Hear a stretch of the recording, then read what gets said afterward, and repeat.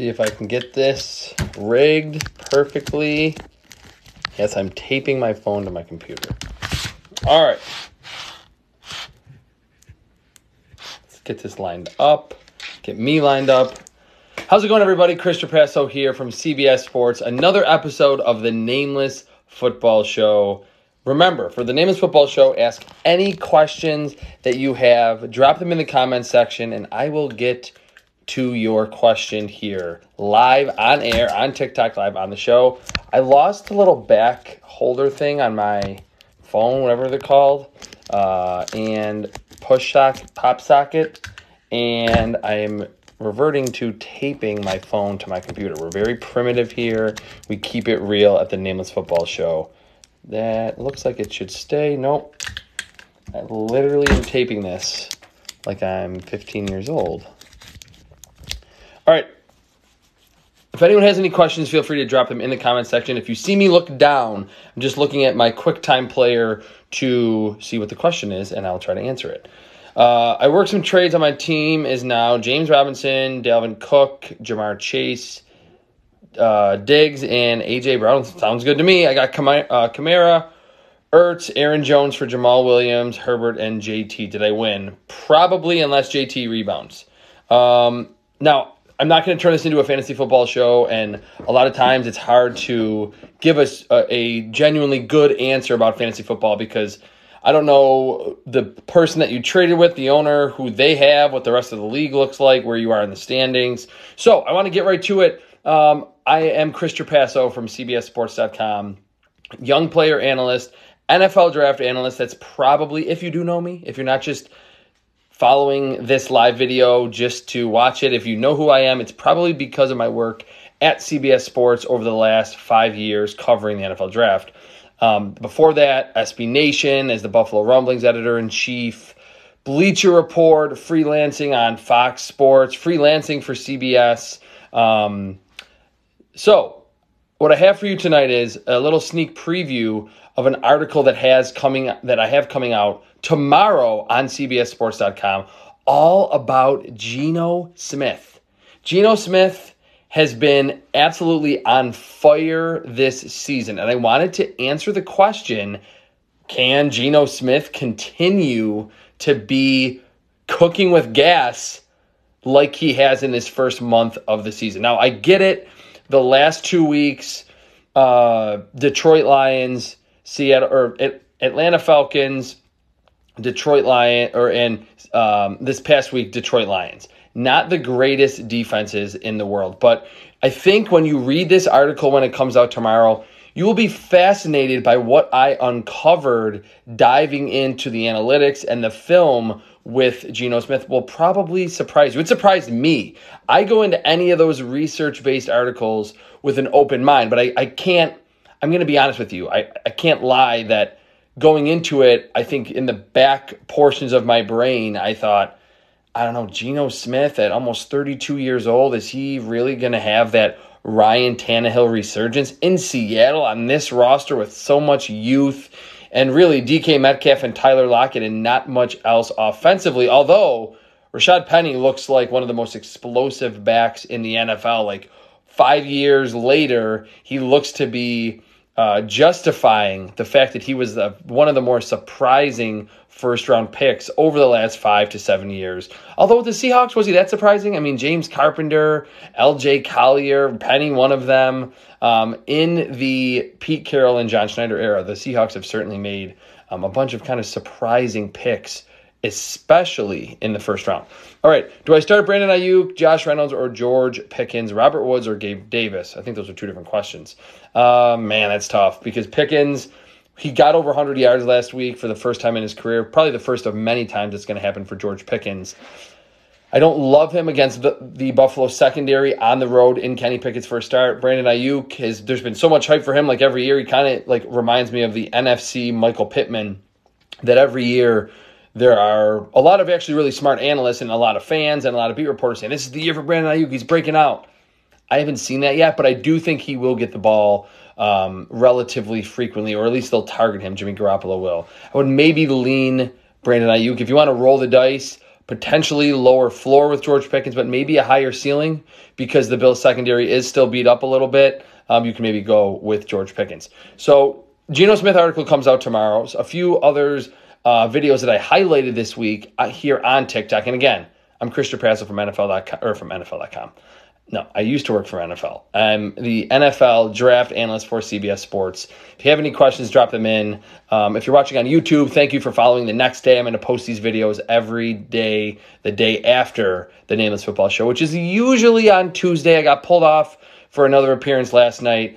So I'm running this Wednesday night from 6:45 to 7:15 Eastern. Let's see. Who is the best wide receiver in the draft? Great question, and I like to kind of rehash what I've discussed on Twitter, what I've written about at CBS Sports, and what I've posted on TikTok. And I sent out a tweet that surprisingly got a lot of traffic this week, a lot of traction, that I tweeted, and this is paraphrasing my own tweet, but that it was something along the lines of what seems like the last 50 drafts we've had a great wide receiver class, and really that meant like the last 4 or 5. But after that, I don't think right now the 2023 draft class looks very good at wide receiver. Now, it feels like, how can that be? Every team is rolling out 3 and 4 wides. There's just so many more quality athletes playing the receiver position. And while I think that's mostly true, and over the course of a 10 or a 15 or a 20-year stretch, you're going to get way more high-end receiver classes than not.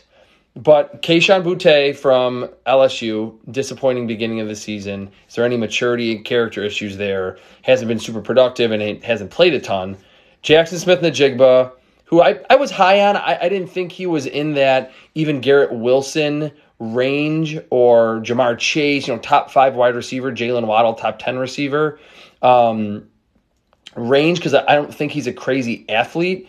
He gets injured against Notre Dame in the first game of the season, so we've barely seen him. Jordan Addison's been good. We haven't seen a ton of him, though, being on the East Coast and him playing at USC is a little smaller. Josh Downs has been banged up. Quentin Johnston from TCU has been hit or miss. I think Rashee Rice from SMU, who's actually playing tonight, is on the rise. There's some risers, but after a few drafts in a row of like top 10 caliber wide receivers, a lot of the guys that were hyped up, most notably Jackson Smith-Njigba and Kayshon Boutte from LSU, have just either not played or they haven't lived up to the hype early this season.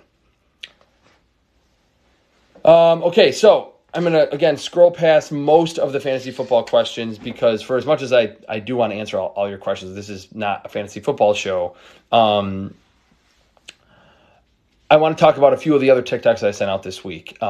Staying on the NFL draft front, does anyone else think that Alabama's Jahmyr Gibbs could actually push Bijan Robinson from Texas to be the consensus RB1 in the 2023 draft? Now, maybe consensus is strong because I think a lot of people have already kind of made up their minds with Bijan Robinson, and I was smitten while watching him over the summer. I thought if there was a running back that could sneak into the first round, it would be him, although I am a major non-advocate for a wide receiver or a running back going in the first round. But he's big. The cutting ability was explosive, stop and start, acceleration, caught the ball well.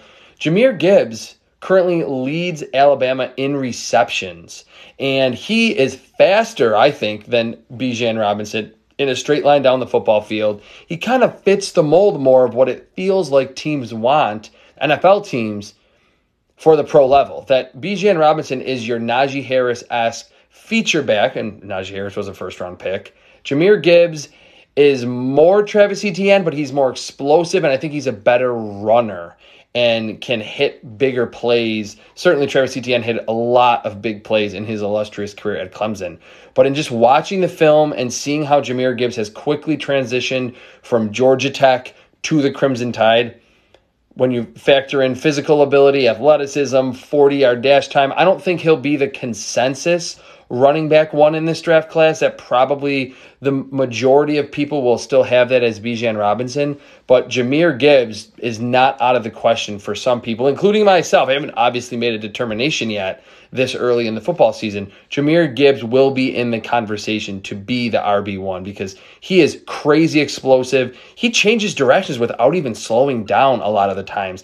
And for being a little bit smaller, he has great contact balance, can really power through contact, keep those legs churning, and pick up extra yards. Talk about Baltimore. All right, I will.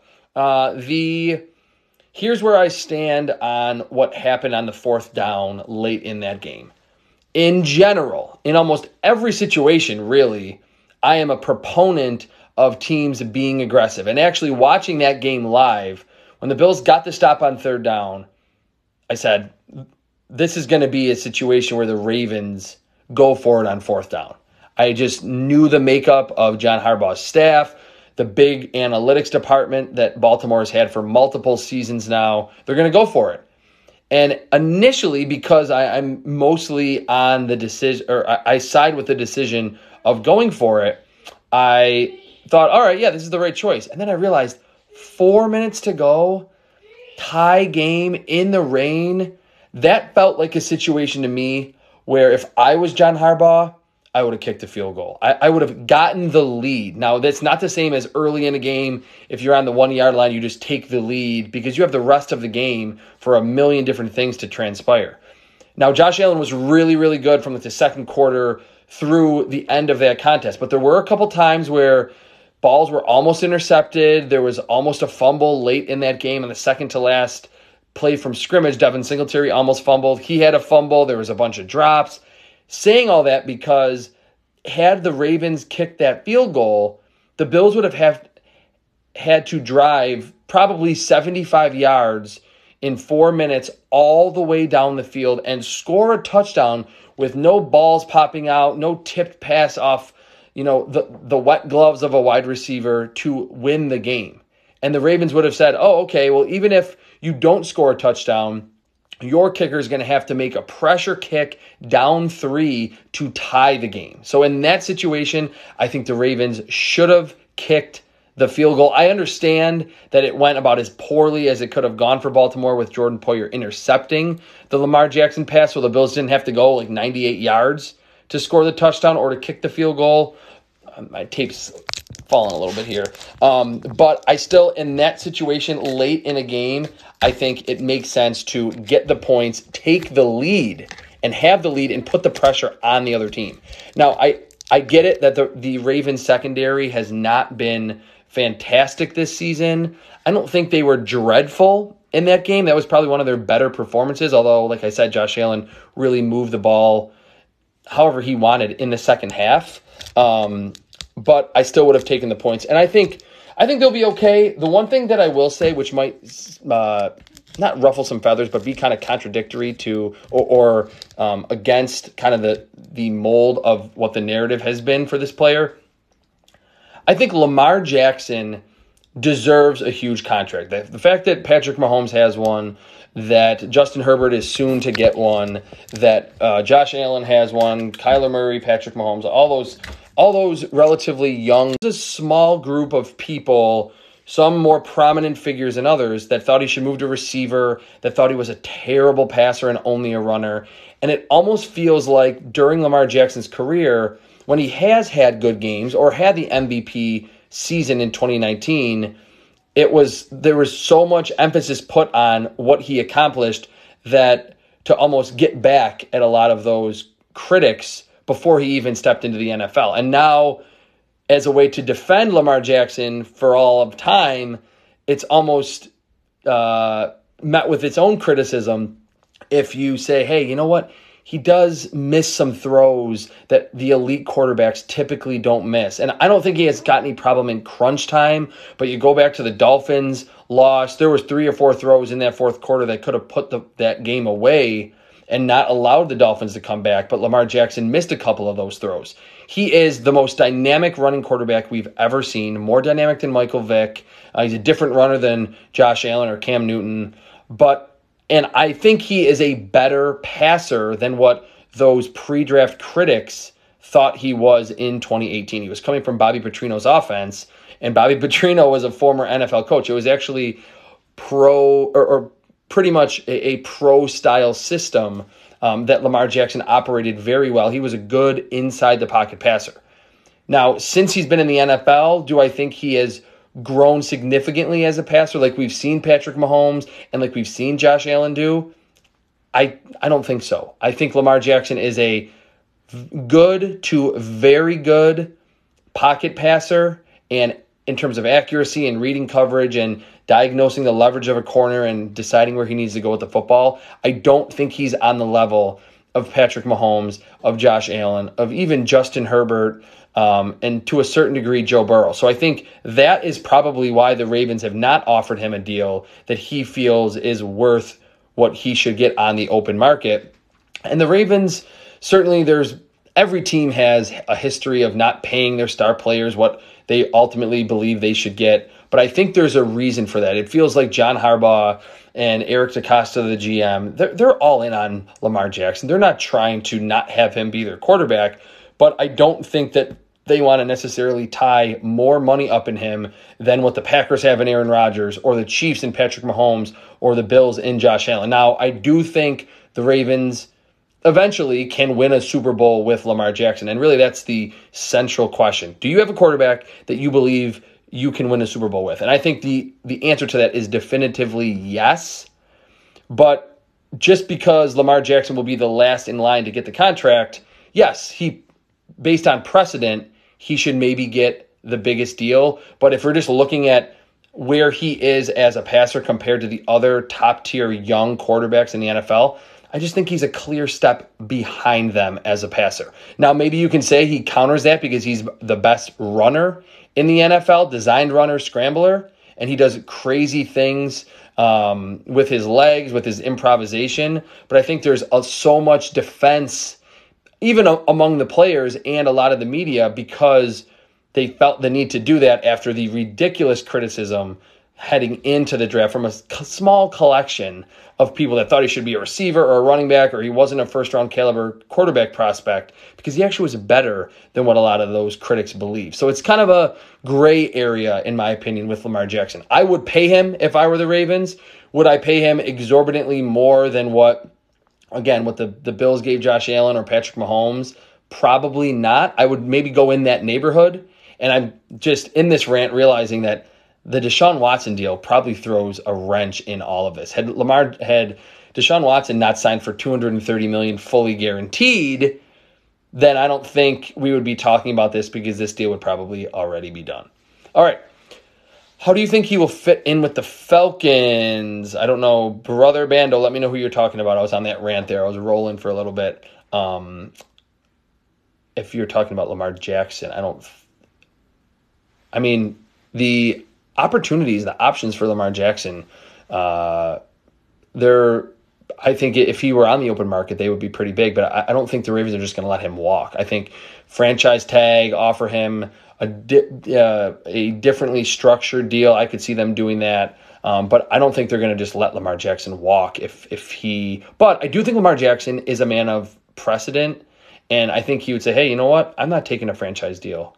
I don't want to play on the franchise tag for 1 year. I want a contract that is a lot or in line with some of the other top quarterbacks in the NFL. But just in general, as an analyst, I don't think he's in that absolute elite tier as a passer. And I do certainly factor in that his running ability does kind of raise him up. Maybe he's the 8th to 12th best passer, but he's the best runner. So that's really the difficult spot that I think the Ravens and a lot of analysts have with Lamar Jackson, because it's clear to me that he's not in that elite tier passing-wise, but he is absolutely the best runner in the NFL. Let's see. Thoughts on Jalen Carter. I'm a huge fan. I know he's been banged up a little bit this season. And in doing mock drafts every week for CBS Sports, I have a new one out today, so you can go check that out. Every Wednesday I have a new mock draft all season, leading all the way up to the NFL draft in late April. What's good about doing mock drafts this early is you get a sense of the strengths of a class positionally and the teams that need certain positions. Like, to me, there's still 3 or 4 teams near the top of the draft, or teams that are likely to pick there, that need receiver. And like I mentioned, I don't know if I'm picking any receiver like inside the top 10. So that's going to push up defensive linemen like Jalen Carter, who's a very disruptive, physical, athletic. Length is certainly there. Good run stopper, gets upfield, I think better than any of the other Georgia defensive linemen in last year's draft. We had 2 first-rounders in Jordan Davis and Devontae Wyatt. You have him. You have Miles Murphy from Clemson, Brian Breesy from Clemson. There's a lot of front 7 pieces on defense that I think will be pushed up the board. The offensive line position usually takes some time to kind of formulate. The quarterbacks, I think, will be a hot topic. But I don't know if there's a lot of wide receivers that will go that early. So I think Jalen Carter and company, the top of the defensive tackle class, should go maybe earlier than they would in previous drafts over the last 5 to 7 years, where teams are realizing, like, hey, we need offense. We need receivers. We need quarterbacks. We need tight ends. We got Kyle Pitts going in the top 5. I don't know if that will be the case, because it looks as though the receiver class is a little bit weaker. Offensive tackle might be a little bit weaker after a good 5 to 7 year run with a bunch of first-round tackles and blockers going early in the draft. Early thoughts on Evan Neal. Okay, so against the Cowboys and DeMarcus Lawrence, rough. Other than that, I think he's held his own pretty well. I think with Evan Neal, he was so physically overwhelming in college that he could just win on sheer size and power alone. And that welcome to the NFL game against DeMarcus Lawrence probably was a reality check for him. It certainly was, that even though he is gigantic, he's 6'7", 340, you're not just going to win with your size alone. Now, I don't think he's got bad balance, or his kick slide is bad, or his pass protection is bad, but that was an area I thought all those areas he had to work on a little bit when entering the NFL. And I think facing Micah Parsons and DeMarcus Lawrence, a lot of quality rushers, the Cincinnati defensive ends that are pretty good, they're very refined, will help him later in the season. His run blocking, unsurprisingly, has been very good, and I think it's been a big reason, he and Andrew Thomas, why Saquon Barkley is fully back. He is all the way back, and he is like Penn State Saquon Barkley. Again, it's a lot of fun. All right, is the 2023 draft an RB draft? I think it's pretty good at running back. Those 2, Jahmyr Gibbs and Bijan Robinson, Zach Evans from Ole Miss, I think it will be a quality running back class. It feels like always late in the process, too. There's a guy that played on a 500 team that you just see jumps off the film that didn't get a lot of publicity during the pre-draft process. The running backs and tight ends are good, and I think the tight ends could be awesome with Darnell Washington, Michael Mayer. Eric Gilbert's had a little maybe off-the-field issues there at Georgia, but Cade Stover from Ohio State, the Oregon State tight end, his name is escaping me right now. It's a much better tight end class that we've had. In terms of depth, I mean, we certainly had Kyle Pitts, who was a unicorn, but 2 of the last 3 draft classes at tight end did not really have the depth, like the round 2, round 3 guys that seem to be instant contributors, but I think we'll have that in 2023. Start Hines since JT is out. Absolutely. I mean, they're going to still want to run the football. Indianapolis Colts, like, that's their philosophy. That's their identity. I think with just the lack of skill position players, I mean, everyone's been waiting for Michael Pittman to become this superstar. I never saw it with him. I mean, I didn't think he was a bad prospect coming out of USC, but I never saw him as someone that could be this alpha wide receiver 1. You have Alec Pierce back, another big athletic specimen. We know Chris Ballard loves the big-time athletes. I still think, though, even with JT out, start Nyheim Hines, even if he doesn't have a Jonathan Taylor game on the ground, Matt Ryan's going to throw him the football. You're going to get 7 to 10 cheap points just from him catching passes out of the backfield. Why do no quarterbacks excite me in the 2023 draft class? This is for my boy Kevin Boylard, who's the man. What am I missing? Kevin, great question, and I'll finish with this because I like to finish up right around 7:15, maybe one more question after this. Okay, so Bryce Young, you're probably not excited about him, maybe relative to the masses, because he's small. He's not just someone that would fall into all the criticism or the controversy that, say, Baker Mayfield or Kyler Murray or Russell Wilson fell into. They were all around 6 foot, but they all had sturdy frames. Bryce Young is built almost like a nickel corner, like a taller nickel corner. He's probably 5'11", maybe 6 foot, lanky. He has the shoulder injury now. He's certainly, in terms of poise, anticipation, accuracy, I think borderline elite. Like, he is up there as, someone that would be in the mix with a lot of the other first-round quarterbacks that have been selected over the past couple of years. But he's small, and he does like to run around a lot. Now, I don't have any data about the history of smaller quarterbacks getting injured in the NFL, but it's just going to be a lot harder for a team to get behind not only a 6-foot quarterback, but a 6-foot, sub 200-pound quarterback that has a good arm, not a great arm, and he's more about accuracy and poise and confidence than anything else. CJ Stroud, Kevin, I think you should be excited about him because he's big, he's a great pocket passer, elite pocket passer, quality arm. But if you're not crazy excited, it's because the improvisation box, athleticism box is probably not ticked with him. Now, in college, in the Big Ten, of course, not the craziest group of athletes, CJ Stroud can get around. He can pick up a 3rd and 6 if all of his receivers are covered, and they're rarely covered there at Ohio State. In the NFL, he kind of feels similar to Joe Burrow in that range in terms of athleticism. He can move in the pocket. He's going to make a lot of high-impact throws from the pocket, but we love that improvisation ability. Everyone's chasing the Justin Herbert and the Josh Allen and Patrick Mahomes.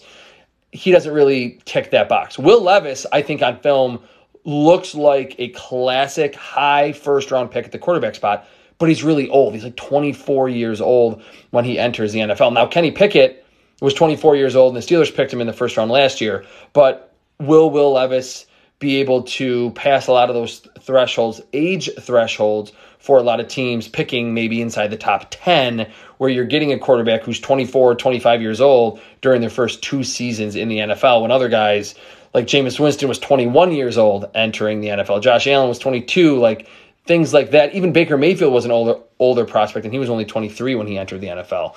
Anthony Richardson has Josh Allen-esque ability. He has all-pro upside, but we've seen over the past couple weeks that he's raw. He's only a redshirt sophomore. It's not going to be a shocker if Anthony Richardson decides to return to Florida and actually enter in the 2024 draft class. Early on, the game against Utah, he showed it all. The arm talent, the improvisation, the designed running ability. So I can understand why people would say, hey, you know what? I want to aim for the Josh Allen in the draft, but I don't know if Anthony Richardson is even to the level of polish that Josh Allen was after he entered the NFL in 2018, that he had multiple seasons as a full-time starter at Wyoming, was certainly raw, but Anthony Richardson may actually be more raw in terms of reading coverage, footwork, making quality decisions on a consistent basis. So, Kevin, that is probably why you are a little bit lower on this draft class. I think there's more to be excited about this draft class than last year's because you have those bigger specimens, multiple year starters that have been productive at the blue blood programs like Alabama and Ohio State, Florida. Kentucky's not a blue blood football program, but they've been good under I want to say Bob Stoops. I'm totally forgetting what his name is, which is bad that I'm totally forgetting that. Mark Stoops. It's a better quarterback class in general. Devin Leary had a big season last year. The big-time throws haven't really been there. The 2 names that I'll throw out, and I've written about them at CBS Sports, Kevin, if you want to look at them, look more into them. Michael Penix, Washington, transferred from Indiana and has been almost lights out for all but about 2 or 3 quarters this season. Big arm, lefty, athletic, loves to push the ball down the field, great touch down the field. And DJ Uiagalelei from Clemson. Everyone knows him. He was the heir apparent to Trevor Lawrence, like the biggest recruit in the nation a couple years ago. And if you watch any Clemson game, you'll hear the commentators say he lost 30 pounds in the offseason, which you can certainly see. He's a lot more sleek. He's been way better as a pocket passer. And I actually tweeted during the Clemson-NC State game over the weekend, 2 top 10 teams battling it out, and Clemson came out the winner in that game, that whenever DJ Uiagalelei enters the NFL, and he could certainly stay until 2024 or the 2024 draft, he will be in the top 5 or 6 quarterbacks in terms of just physical ability because he's about 6'4", 6'5", lost 30 pounds. He's still like 225, 230, twitchy athlete, explosive athlete, and has a monster arm. So I think DJ Uiagalelei, if he continues to play as well and as sharply as he has over the first month and a half for Clemson, he could hear a lot of draft buzz about himself, read a lot of draft buzz about himself, and enter the draft. He would be someone more on that Josh Allen type of road where you're not going to love starting him week 1, but maybe by week 8 in his second season, you'll really have something. All right, that'll do it for me today. If anyone has any questions, are the Steelers a better team with Kenny Pickett at QB? Absolutely. They were not going to do anything different offensively with Mitchell Trubisky at quarterback than what they did last year, the first season under offensive coordinator Matt Canada, during Ben Roethlisberger's final season where his arm was pretty much not there anymore. They were going to dink and dunk. They're still going to do that with Kenny Pickett. Probably on Sunday you'll see a lot of quick passing to get the ball out of his hands, so they're not dealing with the pass, so he's not dealing with the Bills' pass rush too frequently. But Kenny Pickett will push the ball down the field. He'll be aggressive. That was, to me, the one area that was always lacking with Mitchell Trubisky, the confidence, the assertiveness as a passer to throw the football down the field. And maybe he had that a little bit in that one season at North Carolina, but once he made some mistakes in Chicago, I don't think he ever got that confidence back. And Kenny Pickett, I mean, yes, he threw 3 interceptions, one being on a Hail Mary in his first appearance in the NFL, but I think he'll be a lot more accurate and more confident at the intermediate level and down the field. Maybe the decision making will take some time, and he may not deal with pressure as well as Mitchell Trubisky did. But in general, I think the Steelers are much better off with Kenny Pickett, who, yes, he's a rookie, but he started a ton of football. He's ready to play, maybe not at a high level in the NFL, but in terms of reading coverages, understanding where he needs to go with the football, in general, I think he's ready to play, and the Steelers' offense will be much better, especially long-term. It'll be better with Kenny Pickett in the shotgun under center than with Mitchell Trubisky. All right, that'll do it for me tonight. I'm Chris Trapasso. Thank you so much for watching the Nameless Football Show. I got to try to end this. Okay, there we go.